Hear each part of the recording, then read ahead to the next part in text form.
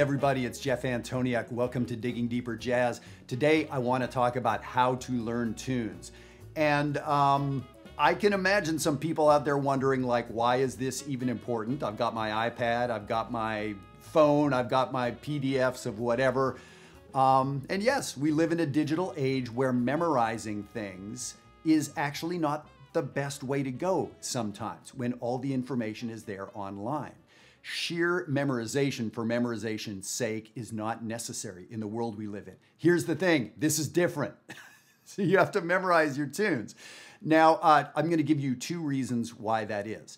One is if you want to be a professional musician, and I will say, if you've tuned into these videos, you know I'm talking to the adult amateurs, you know I'm talking to the semi-pros.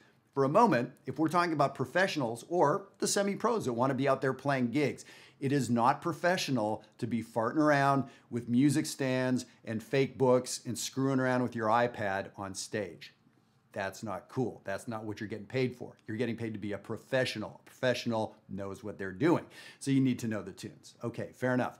Now, the second side of it is most important, more important, is that this is how you get good. Learning songs, memorizing them, internalizing music is how we get there. Just that word, internalizing.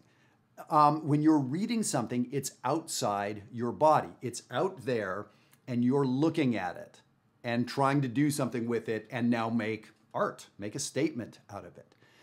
That's a lot of extra steps. When it's internalized, think about the things that you have internalized, right? You know the face of a good dear friend, right? You know the smell of some cooking that you love. Those internalized things, that's where the meaning comes from.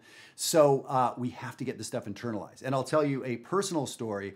When I was studying in school, I went to the University of North Texas, very famous school. And I didn't want to memorize tunes. It made me anxious. I didn't think I could do it. I was overwhelmed by people I knew that knew 500 songs. How is that possible? I can't do that. So I just became a little bit frozen up to even be able to start. And I am a very visually oriented person. You know, reading the eyeball connection, that's big for me. So, okay, I had my excuses. I was practicing a lot. And I noticed I wasn't getting a lot better. When it came time to solo, I wasn't getting a lot better. My friends were getting better. I wasn't getting better, so I practiced more. I'm talking, this is college level, 4, 5, 6 hours of practice a day, and it's not coming out in my playing. What the heck? So at some point, sort of unrelated to this, a band leader I was working with said, I'm going to fire you because you keep showing up with milk crates full of real books and fake books. And that's BS, what I just said before. That's not professional. I'm going to fire you. And I said, can you give me a week? I didn't want to get fired. That's how I was paying my rent. So, okay, note to self. So I went back and I put a hold on all the cool licks that I had been practicing and everything else. And it's like, all right, time to memorize these songs I've been playing for years. Take the A Train and Blue Bossa, stuff like that. I started memorizing these songs just to save my gig. Here's the thing, my playing took off in that time, in those weeks and months, as I was memorizing songs. My playing got better more than maybe at any other time in my life. Why would that be? I had stopped, ostensibly I had stopped practicing. I'd stopped learning new stuff. How is it I got better?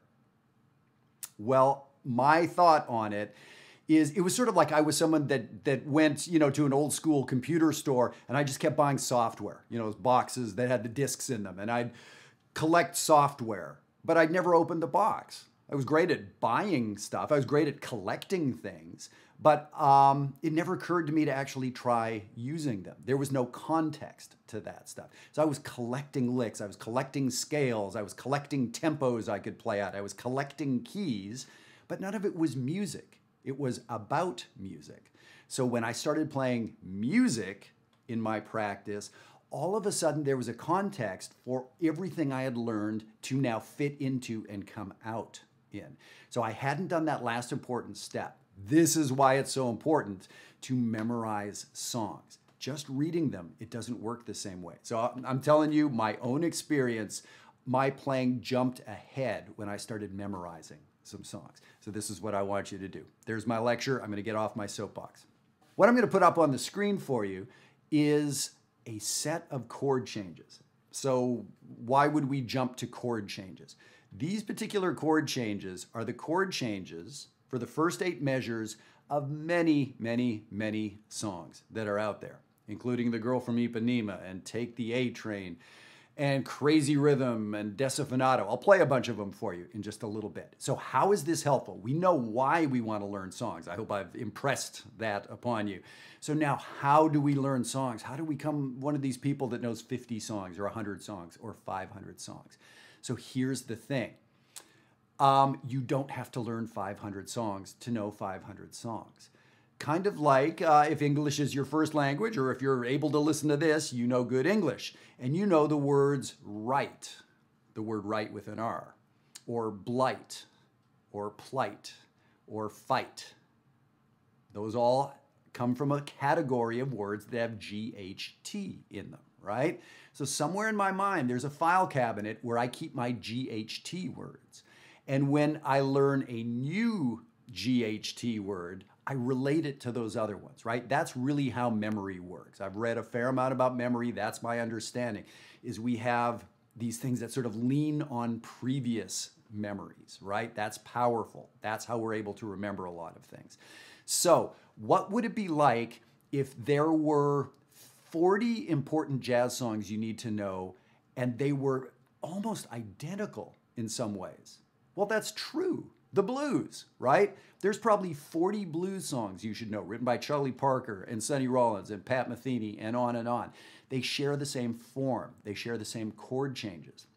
A lot of them share the same melodic device or the same phrasing. So, when you have to learn those 40 songs, it turns out that you know 2/3 of the song before you get started. You just learn a different melody or a different way the blues scale moves through it, right? So that's the idea. So the blues is a first good place to start. When you're memorizing some songs, learn the blues progression, that simple 12 measures, and now memorize 3 or 4 different blues tunes, and you're off and running. So what I want to say today is this set of chord changes that you see right in front of you. And what it is we could call it the 1 chord for 2 measures, the major 1 chord for 2 measures, then the dominant 2 chord for 2 more measures, and then a 2-5-1 progression. So I went through that pretty quickly. Hopefully you know what I'm talking about when I say a dominant 2 chord or a 2-5-1. If not, there's other videos of mine in the past that you can go look at and find out more about that. This set of chords is the backbone of so many songs. So let me see if I can play. I'm going to play a bunch of A sections for you right now, and we're going to play Name That Tune. Here we go.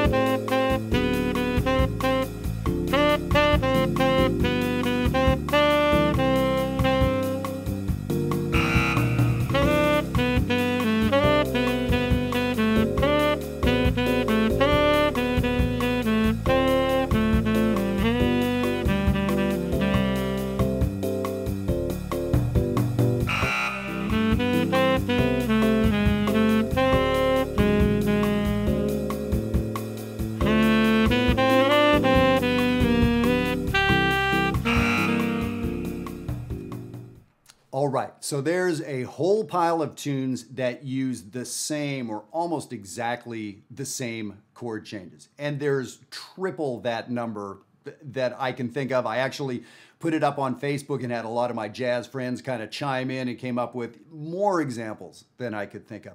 So the point is, if you know those chord changes, and they're pretty easy to remember, right? If you know those chord changes, it's a matter of, can you remember these great melodies? So now, of course, learning the melodies. Well, these are melodies we've probably been hearing for years and years, right? So it's a matter of connecting the melody with this set of chord changes. So in my head, there's the file cabinet of here's all the songs that go to the dominant 2 chord.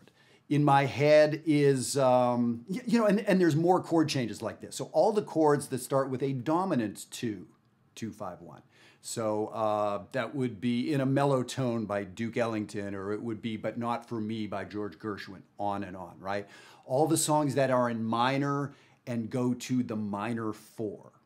So a song like Summertime does that, or a song like Blue Bossa does that. And now my organization system can be different than yours, but the point is you need to know that if there's 500 different songs, they're not different songs.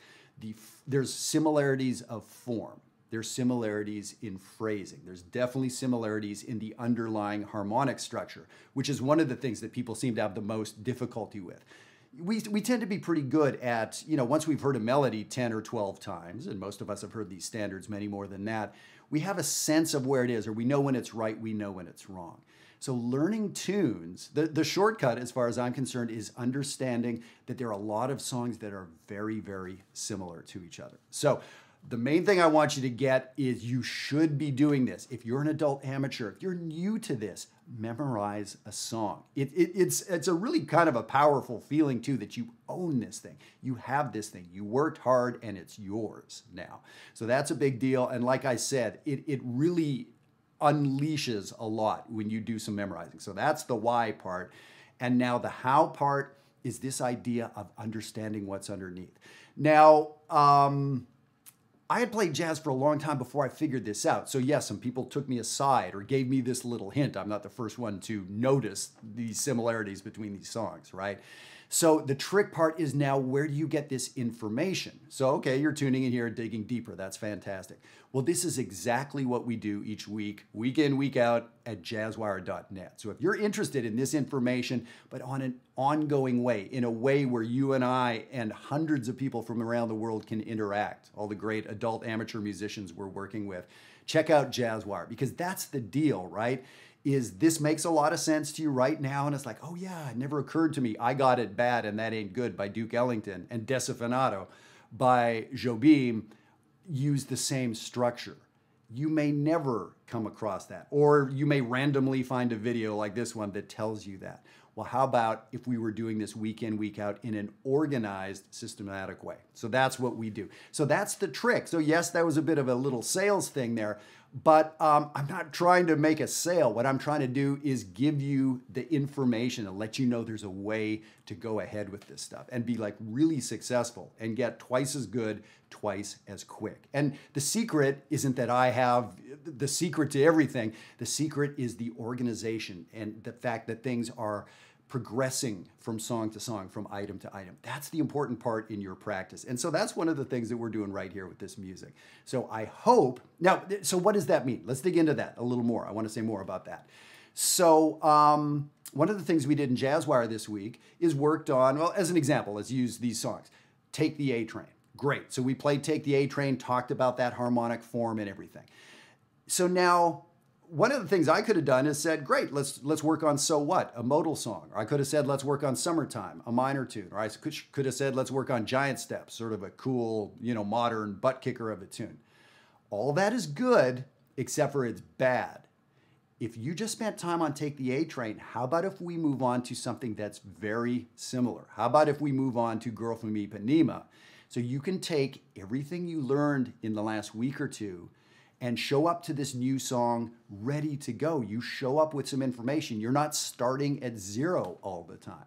That's not a good way to keep yourself motivated. It's not a great way to learn. We want to lean things on one another. So many teachers just move on to an entirely different song because they're bored. I'm tired of major. I want to do a minor tune. That's terrible. That's terrible teaching. There is a time to move on to a minor tune, but systematized learning has to do with let's do a couple things in a row. Let's get a head of steam going. Then let's move on to minor songs and do 2 or 3 or 4 in that category. That's what I want you guys to have, that sort of organization in your practice. I hope you find it somewhere, and we can certainly provide that for you at Jazzwire. So I hope this helps. How to learn tunes. This is the shortcut, is you start learning for songs that are similar. There's so many sets of chord changes like this. All right, go out there, memorize a tune. By the end of the week, memorize a tune. Thanks a lot. And if you'd like to get this PDF from me, just email us and send it off to you. Thanks a lot. Happy practicing. Take care.